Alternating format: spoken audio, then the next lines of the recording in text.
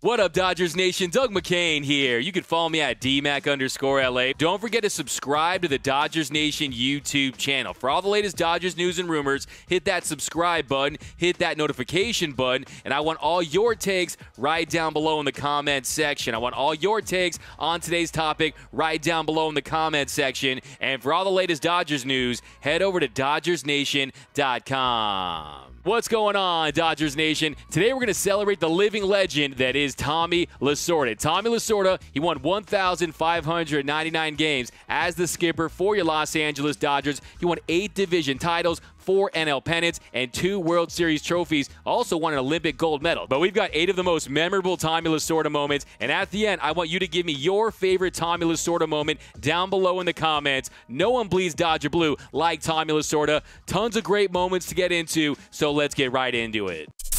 I love this place. Sometimes I sit here and I can't believe it. Blue heaven on earth. And that's what I think. I used to say, hey, if you want to get to heaven, you got to go through Dodger Stadium. Oh, shattered bat, and it catches Tommy Lasorda, who's coaching in the third base coach's box. He pops right back up, and he's all right.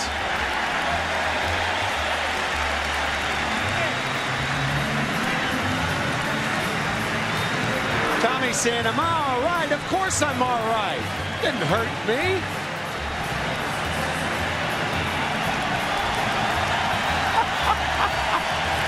He gets a 9-8 for this.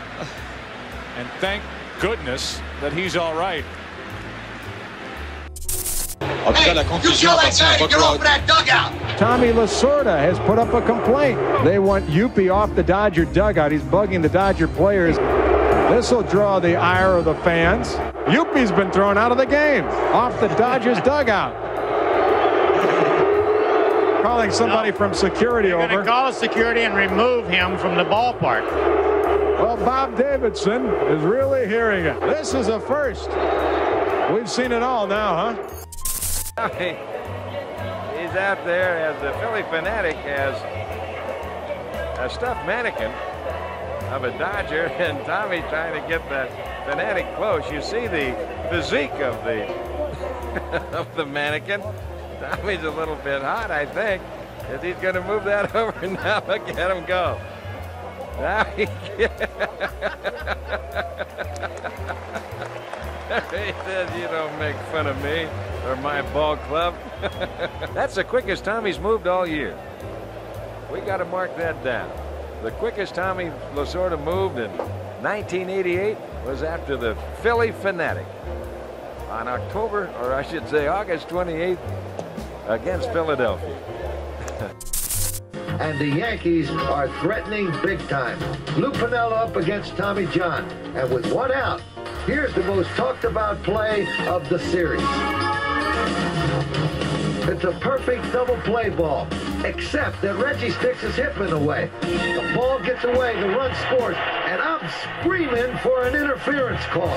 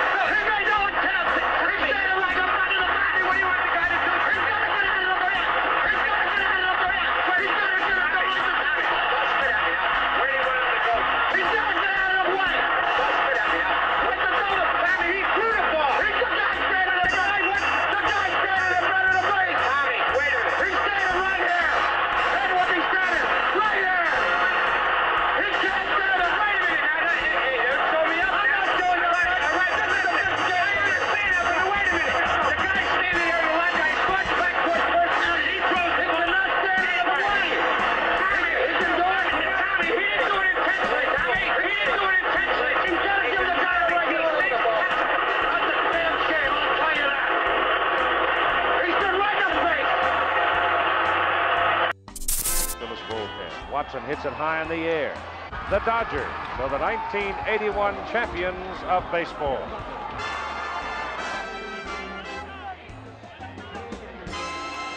For the first time in history, we have a three-way tie for the MVP. Guerrero, Say, and Steve Yeager. It's a great victory. This is something that has escaped us for a long time. And we wanted that championship so bad. We wanted to bring it back for Peter and his sister Terry. Those are the people that have been great to us. Al Campanis. I want to thank all the Dodgers, all the Dodger organization, everyone who played such a vital role in this victory. What a tremendous win. Before the game, he told me he couldn't do anything. And I was in the dugout planning on the bottom of the ninth inning, how I was going to work the bottom of the ninth inning.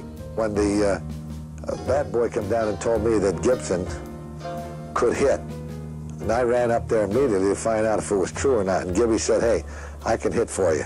I said, "Great." And I just ran out. I didn't give him time to say anything else for fear that he might change his mind. High fly ball into right field. She is gone.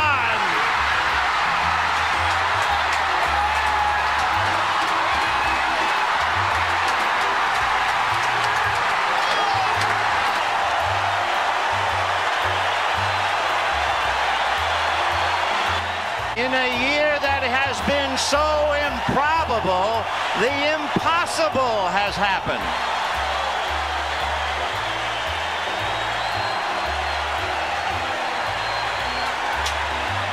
Watch Lasorda.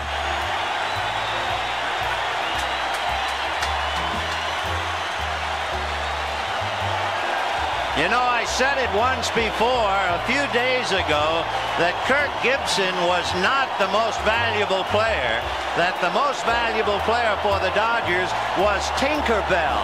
But tonight, I think Tinkerbell backed off for Kirk Gibson. When Kirk Gibson came walking out of that dugout, hobbling, walking up to the plate with 2 outs, 3 and 2, and he hits the ball out of the ballpark on Eckersley. Unbelievable. You talk about excitement, you talk about drama, you talk about Hollywood script. They couldn't have written a finer script than that. And Bob Costas come out publicly and said, this may be the worst team put on the field in the World Series history. Is this your cell phone? Well, I ran with that. Got him. They've done it. Like the 1969 Mets. It's the impossible dream revisited. A moment. The A's, a great hitting ball club, hit 1-7. Nobody thought we could win the division. Nobody thought we could beat the mighty Mets. Nobody thought we could beat the team who won 104 games. Nobody believes it.